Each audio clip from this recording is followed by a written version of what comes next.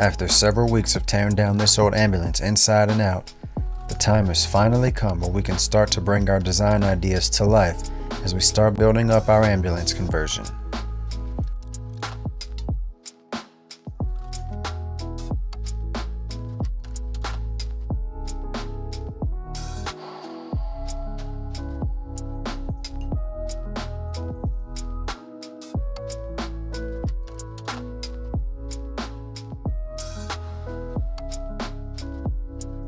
Our intentions are to use as much recycled material in our build that we can get our hands on, and I've got to tell you, the ambulance has been a great supplier of many of the materials we plan to recycle into our project.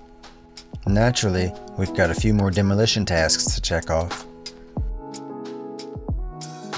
This panel I'm removing is a great example of something that can be stowed and reused somehow in the future. This light bar can be used in the home or garage as party lights, so we're keeping that as well, because maybe one day we'll have one of those things to hang it in.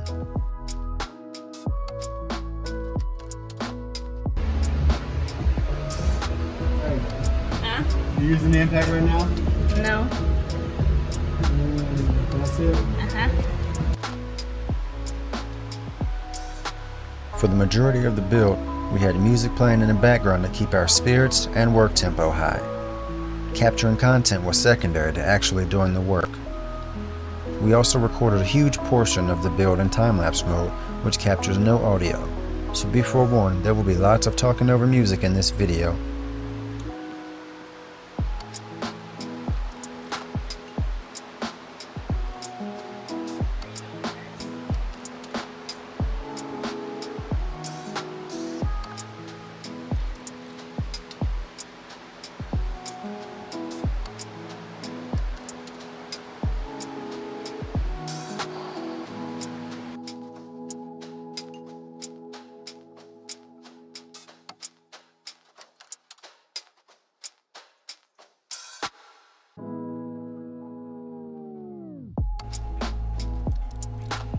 With the demolition done, I started adding insulation to the cab.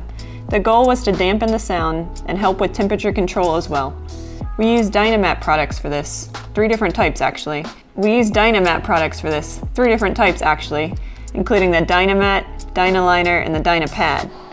We covered the floorboard, the ceiling, and the door panels. Oh yeah, we now have Amazon affiliate links. Check the video description for the links to these products and any other Amazon items we mention in this video.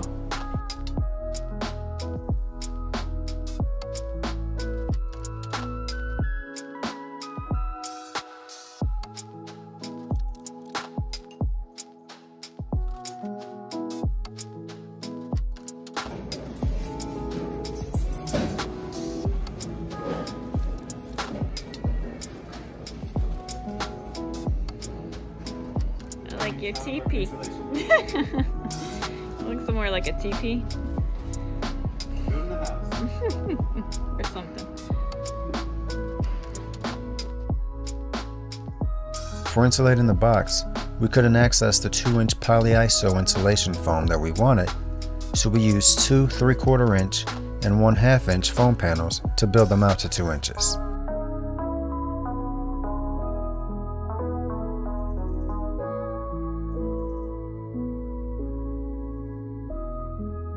We did this by using spray adhesive to join 3 pieces together to become one.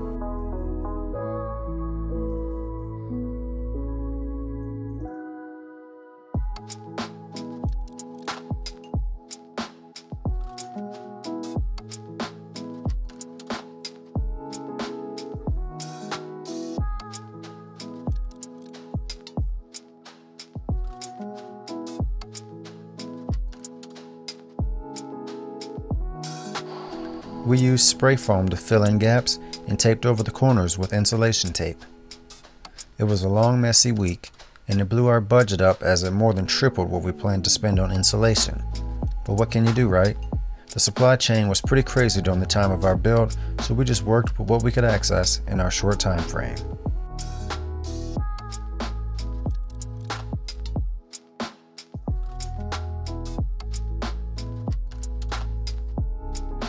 We knew thermal bridging could potentially be a problem, and we did nothing to combat it, but I'm thinking an extra ½ inch of foam board and maybe some Reflectix would definitely take our wall insulation to the next level in the future.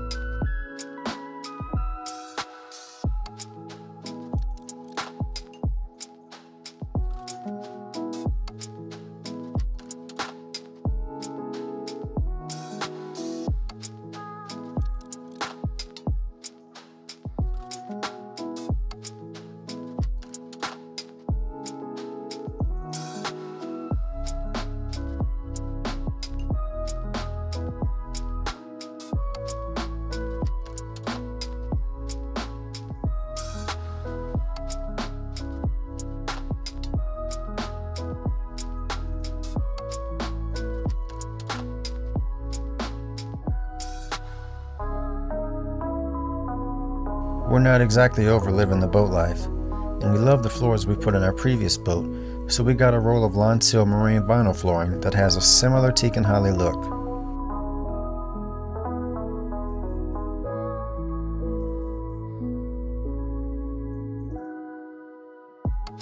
Unfortunately, it was cut 3 inches too short of what I ordered. When I talked to the distributor, the guy wasn't doubting me, but he was shocked because he claims they use a precision machine that rarely makes an error. I responded, that's too bad it wasn't a human doing the cutting. They would have given me an extra 6 inches of material just to be on the safe side of things. So this project was pushed back at least a week while waiting for them to ship a new roll of flooring. Thankfully, there was no shortage of work to be done when it came to the bed, so that should be enough to keep us busy while we wait on the flooring.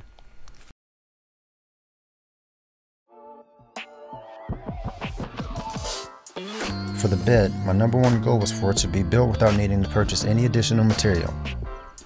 For starters, I snagged up a couple pallets so that I could take them apart and use the boards as slats for the bed. Anyone considering this should be aware of the many potential hazards associated with using old pallets for any sort of project. Check the link in the comments for more information on that.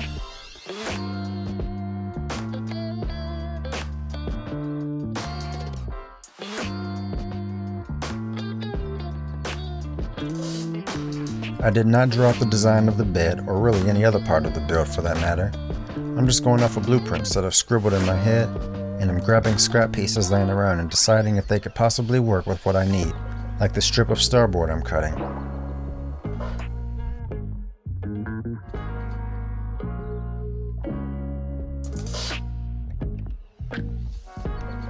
Take notice of what the front face of this bench area looks like now. It'll be relevant for the upcoming scenes.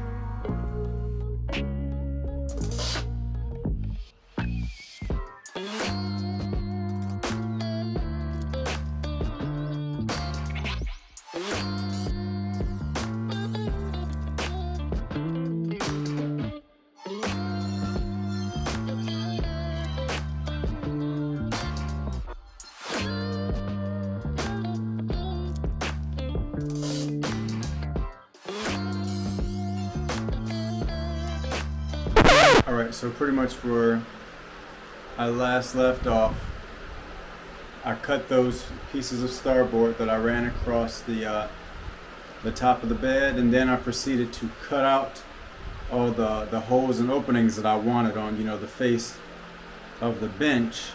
And I ran into, I ran into some issues with that. So I'll show you what we got.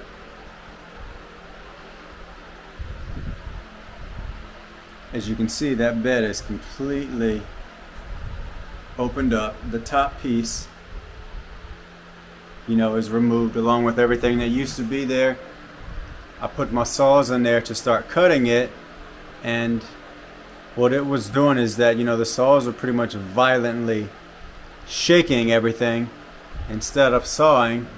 And, you know, it first cracked here. This was our first crack. And then it cracked in other places to the point where it was, you know, beyond repair. It was unusable. So at that point, I was like, I think that, you know, I can no longer go along with my free bed build, and I was thinking that I was going to have to end up going to go get some plywood, so that had me pretty down because I want to say I had a free bed. So I just kind of, I guess, gave it a rest from there. See what all I can come out with. I stopped working on the bed and I moved to start working on where we're going to have our window AC at. And right in here, there was a little center wall that I needed to take down so that the window AC can pretty much, you know, have the full span of this storage. And as I'm taking it out, I'm like, man, that wall looks pretty dang good. So I got the idea right there that I am going to use that wall to be the front face for our bed / bench area. And here it is right now, getting ready to get cut to size. So free bed project is still a go as of right now, but we'll see, you know, how this thing stands up to the saw. It should be better because I'm able to clamp it down, whereas inside the box I wasn't able to clamp it, so the metal was soft as it is, or, you know, just flexing. Created quite a problem, but we'll see how this goes here.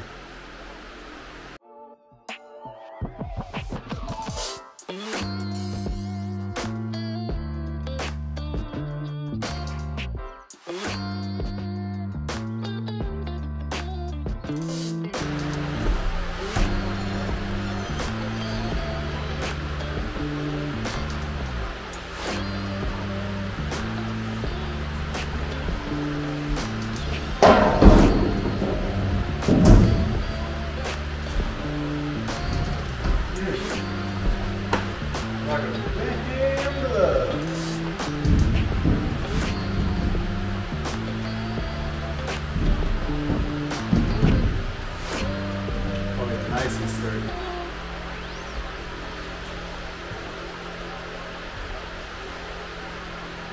Yep, so it's cut down to size nicely. So the next thing I'm going to do is cut out all of the openings, draw them out, cut them out, and hope that we don't have the same issues that I had last night.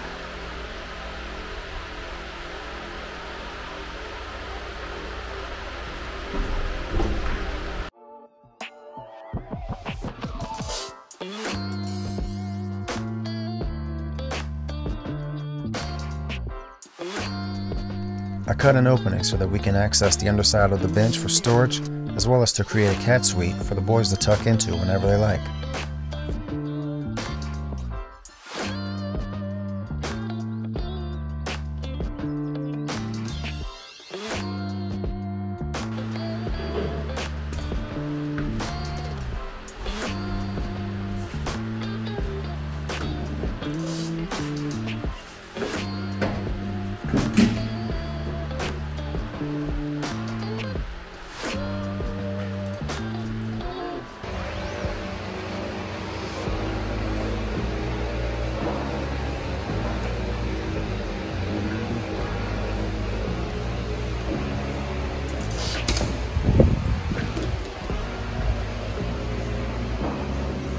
What you doing? Designing. Oh. Designing.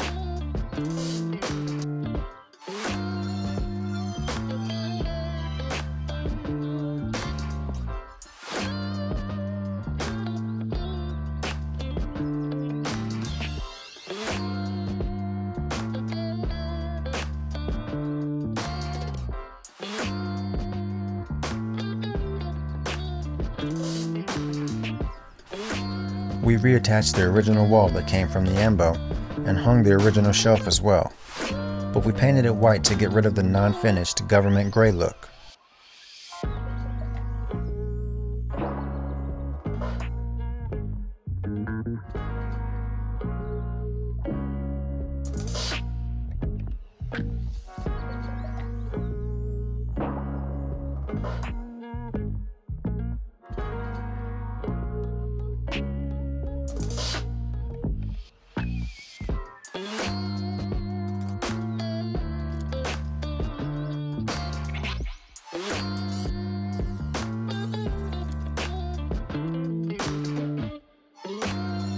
From there we covered the wall with 3D wall panels we ordered from Amazon.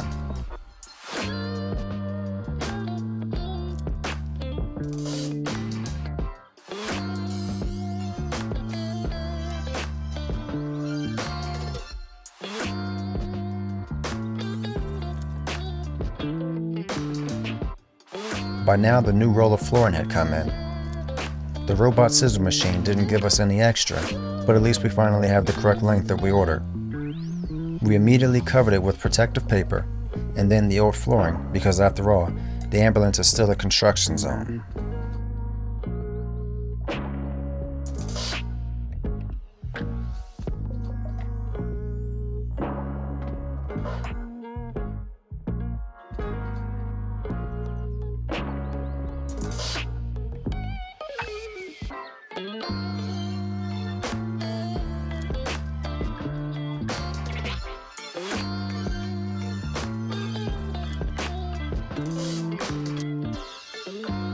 To dress up the wall under the big piece of shelf, I bought 1/4-inch Luan and 1/2-inch craft board to create a wine scooting look for this area.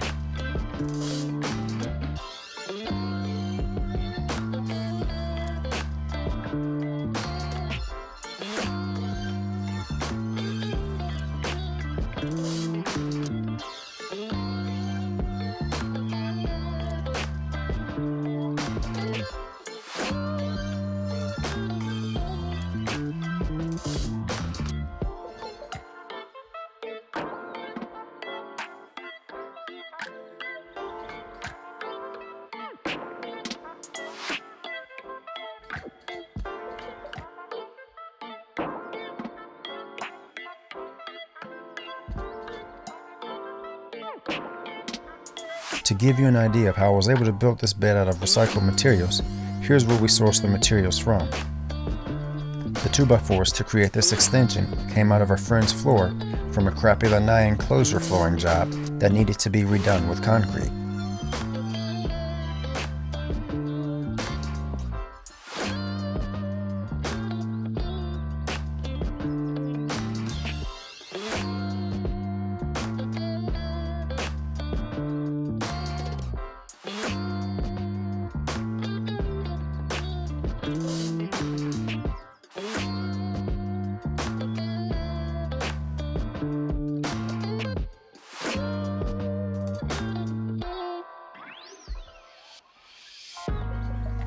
The silver piece laid on top of it came from the Ambo's old bench face, and the slats came from the pallet.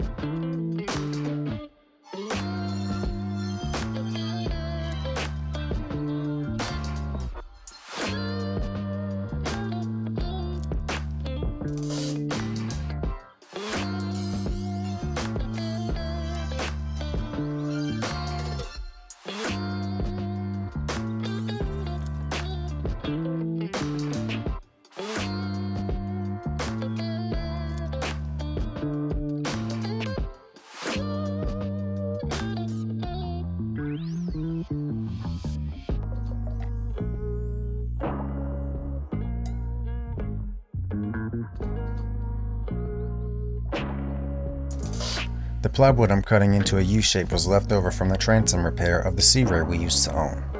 These will be the legs for the pull-out portion of the bench.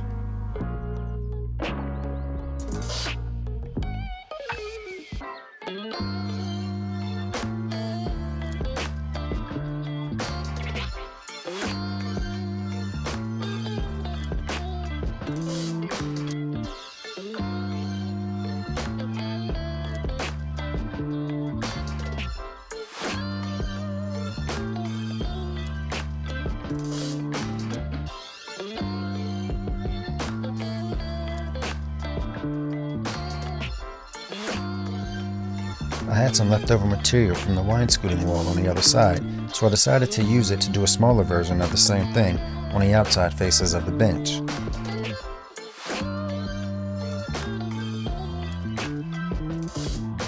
There's 3 of these legs because the bed will pull out in 3 individual sections to give us the option to kick up our feet while the bench is in day mode.